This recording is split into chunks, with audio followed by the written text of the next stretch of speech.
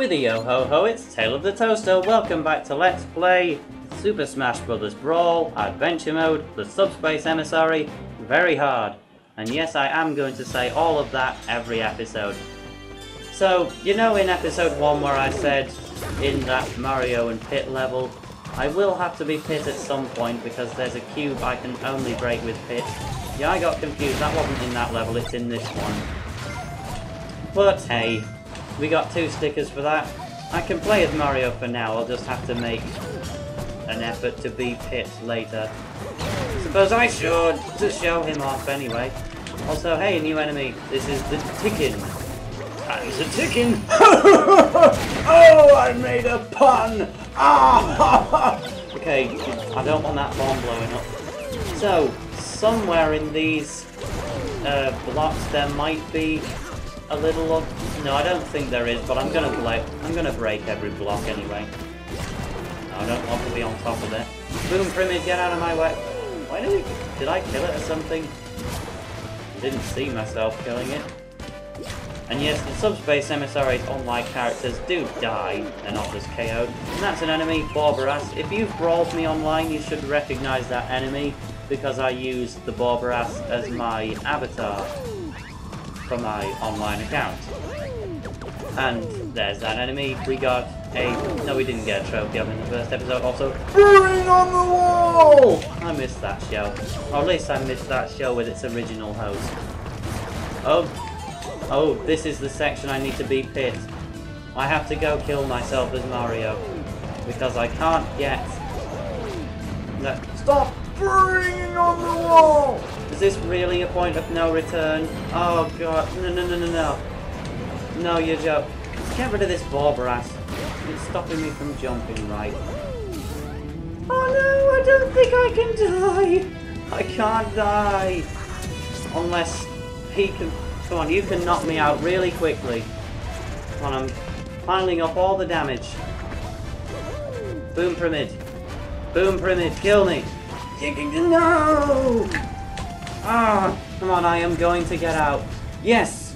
Yes, I died! That is exactly what I wanted to do!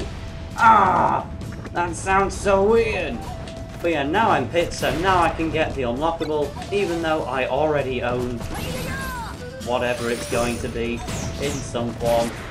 That must be Primid Trophy number 40. I really own absolutely loads of Primid trophies.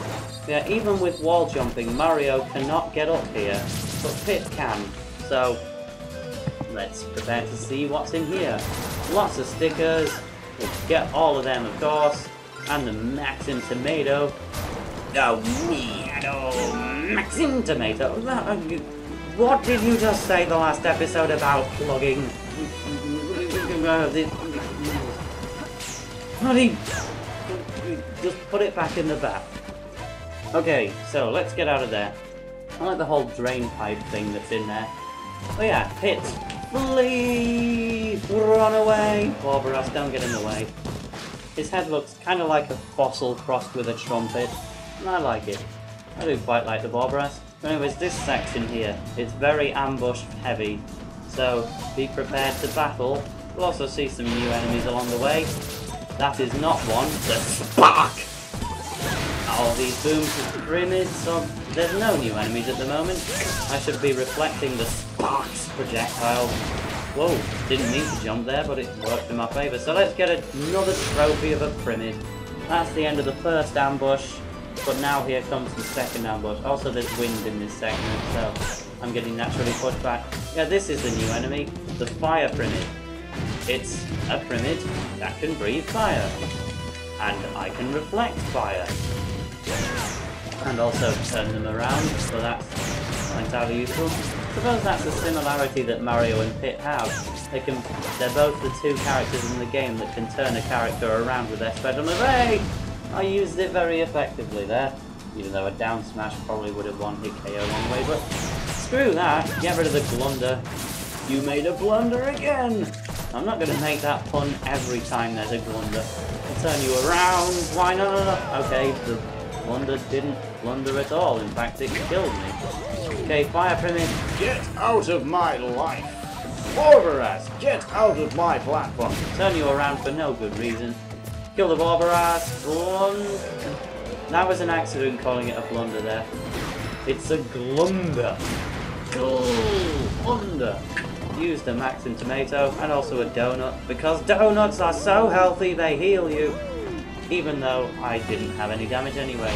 So hey, look, a tree. Also, lots and lots of enemies, including a spark and fire pyramid and Barbaras. So basically, pyramid attack and spark attack. Oh, lollipop, lollipop, lollipop, lollipop, oh lolly, lolly, lolly, lollipop. Lollipop, lollipop, oh lolly, lolly, lolly, lollipop, lollipop, oh lolly. I'll stop.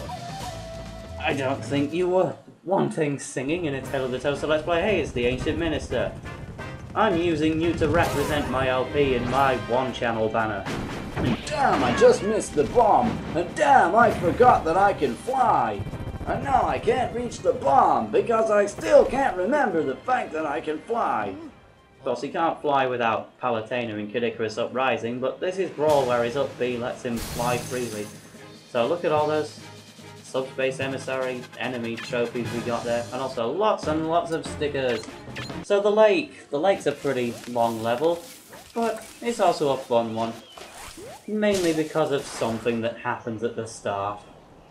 So that's what happened to the R-Wing. I was wondering what happened to the R-Wing. Also, Rayquaza! I don't know what Rayquaza's doing in a lake. It's not the kind of Pokemon to live in a lake, but oh well, it's charging up some kind of energy-based attack. And no, the R-Wing! It should have done a barrel roll to reflect the projectile. Not so Rayquaza is now a roller coaster, except 100% more lethal. Brawl! Brawl right in your face, and how are you not dead? Fox can apparently survive all that and use a really weak attack to free Diddy Kong from Rayquaza's grasp. Also, dramatic prairie dog. Oh, without a time. No matter, Reflector, fine. Reflectors never look so cool. And that gets rid of Rayquaza. Or does it? Because now Fox is like, come on with me. And suddenly, despite it falling back into the lake, pretty much dead, we're now in a boss battle with Rayquaza. Wow, good start. And honestly, Rayquaza might be the second hardest boss in the game. He's not that bad to fight in the Subspace Emissary itself, because being only the second boss, his attack pattern's pretty slow. But if you're fighting Rayquaza through a secret oven method, which I might as well say, my boss battle mode, he can have a really fast attack pattern, which makes him either the second hardest or, in some people's opinions, the hardest boss in the game. But anyways, dodge this attack. With all the boss battles mode I've been doing lately, I know exactly how to dodge all of his attacks, even though I've been doing a pretty bad job of it, if I have damage. But no matter, Rayquaza's got about a third of his health left. I like it when he does this attack because I can just get a clean hit on him. Rayquaza actually has one of the lowest amounts of health out of all the bosses in the game, but he has the illusion of having probably the most health out of all the bosses, because even though he's got very little HP, he resists basically every type of attack. Projectiles especially, he only takes 0.5 times damage from projectiles. So, even though he's not got much HP, he's got lots of resistances. But he is down and he twitched. He's not dead still. But he's dead enough for us. And then Fox walks away. No, you ain't going anywhere, son. I'm just gonna leave. Nope! No! You thought this Fox was alive? Oh, choose my character. I'll be Fox because I just did the boss with Diddy Kong. I could have done better at that. But anyways, we're now into the main body of this area, which is very The Legend of Zelda Link to the Past inspired. Not only is it kind of forest, but the whole prospect of, you know, switching between a light world, if you will, and a dark world, if you will. very reminiscent of that game. See, this is a kind of dark world, except instead of being truly dark, it's just got a bit of a purple hue. That's a new enemy, Auroros. For some reason I didn't get Auroros' trophy for ages. It was the 4th to last trophy I got in this game. And that's strange because I have quite a lot. What is that door up there? Oh, what is it with me missing every few missing opportunities to get 100% in a level when it's plain in sight. Oh well, for some reason this room really stumped me when I was young because I didn't see the bomb block there. And even though I was jumping around and attacking, I just couldn't seem to find it, which is strange. That's the way forward with the level, and I accidentally went through it. But I don't think we missed anything, and we're not getting 100% in this level anyway, so get rid of this Tao and get rid of the other Tao. I'll just blaster it then. Fire, fire, fire, fire, spam, spam, spam. Spam, spam, spam, spam, spam! Spam and sausage! Also, Auroras! No! Okay, so let's get rid of this Auroras. I should actually explain it. It's got that one attack, it'll dive into the ground to try and hit you. But something cool about the Auroras.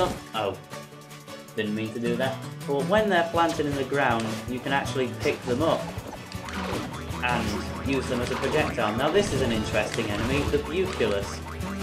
I always used to hate the Buculus because it can just catch you completely off guard and then do loads of damage to you. But something I didn't know for a long time, that I'll actually show off the Buculus's attack. If it's actually going to hit me. Okay, Buculus isn't going to... Is any of these Buculus... finally, so the Buculus attack does that, it does a lot of damage, but when they actually suck health from you into their poison sacs, they will actually drop a Maxim Tomato when you beat them. So you have to take some damage, but at first, no, well, I'll go through this door to show off what happens. But yeah, so Buculus can do a lot of damage to you, but when you defeat it, if it does manage to do damage to you, then you can defeat it to gain basically all of that health back, except that one dropped a bomb! Okay then, I think it has to do a certain amount of damage to you, maybe that's what I did wrong. But you can get way more back, so you can profit from Buculus, but generally I'd rather just avoid them. So, Goombas, so let's bomb them. I'm using bombs wisely. Now let's blow up this bomb block in style. There. Also, soccer ball! And yes, they do call it a soccer ball, even in the PAL version of the game. But anyways, when you use that bomb block, it will make this crack in the wall. So now what you need to do is to go back into the dark world. I think that was the light world there. Yeah, back into the dark world. And now this will have opened up. And there's a switch you can hit. And now with that switch pressed, I believe you have to go back into the light world to go through this door. Oh, actually, no, that's not true. If you go through it that way, then you will just... if you go through it from the dark world, you'll drop from above. If you do it from the light world, you'll come out of this door and there'll be a Tao to beat. In fact, we have to beat that Tao. So we have... There. Now we're where we need to be. So I'll just chain grab it to death. And we got a Maxim Tomato. Go through the door! So this is the first time I've ever really batch recorded an LP. I was always the kind... Also, look at barrels in the background. Yeah, I was always the kind to just record one LP episode at a time and just release it as soon as it's done. But I think now that I'm using an Elgato, and especially in this time where I'm getting quite minimal recording opportunities, at the moment there's only one TV in the house, because while moving house and breaking up with a boyfriend, my mother left the old TV with him. But we're getting a smashing new one soon.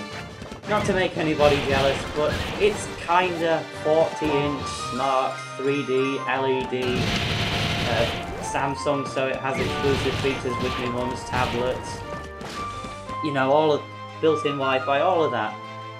And it will be helpful when I get that, because should I ever want to do an LP of an HD game, that'll be full HD, so I can use that TV to record on. The TV I'm using at the moment, my personal TV, which is currently the only one in the house. But yeah, that's only 720p. Of course, I'm recording from the Wii. I'm not even playing a Wii game on the Wii U. I am recording from the Wii, so I can use a GameCube controller. So it doesn't really matter about the whole... Oh, that's the end of the segment. But yeah, should I ever want to record an HD game, I'll be able to use that TV.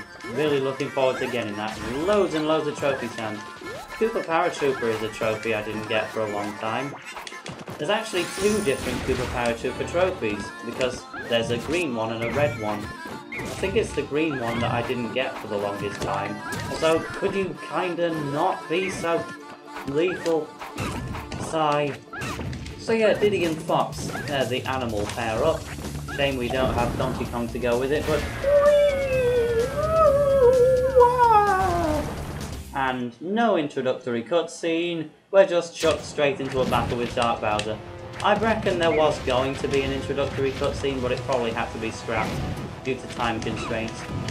There have been some scrapped cutscenes revealed on the Smash Bros. Dojo. I'll explain what those are when when it's actually in context. So anyways, let's get rid of this Bowser already. If Diddy Kong dies, I've got to do it with Fox. If Diddy Kong is KO'd, sorry, I'll have to do it with Fox! I'm actually doing really, really badly here.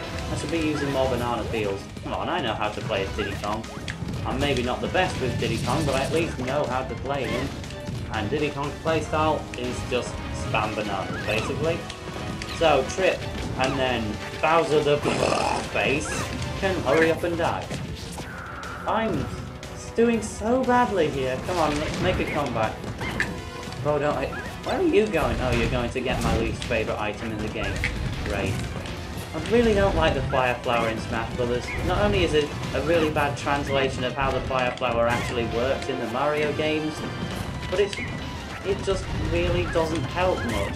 It's just a cheap, spammy item which you can easily evade, and if you do get trapped in it, then it's quite annoying.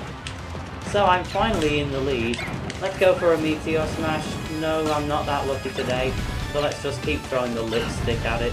Lipstick comes from Panel Dip-On. Panel Dip-On's a fun game. I haven't actually played Panel Dip-On, but I've played Pokemon Puzzle Challenge, which is obviously, well, not obviously, but it is based around, well, it uses Panel Dip-On playstyle. Oh, let's finish this in style. Just missed. If I try too long to get the swing, it won't be very epic! So, I'll just give that up. So, I technically lost to Bowser. Great. Except, this is cheap and I get to use another character, while Bowser only has 1 life. So, could I actually get rid of him now? There, Shine Spite. Shine Spite may have been better in Melee, but it was good enough for me here. So, I think this has been a really long episode. I don't have a timer to look at, but I already know this one's been a very long episode, so don't touch that, you might revive it. Okay, just bash it and it turns into happy beads. And then what are the happy beads doing? Oh, the Subspace bugs and Diddy Kong just got panicked. Whoa, whoa, whoa, whoa, whoa, whoa, what are you trying to do? Who is the real Bowser? Crap! And Bowser just tried to shoot and Diddy Kong's all angry, but Fox is like, no.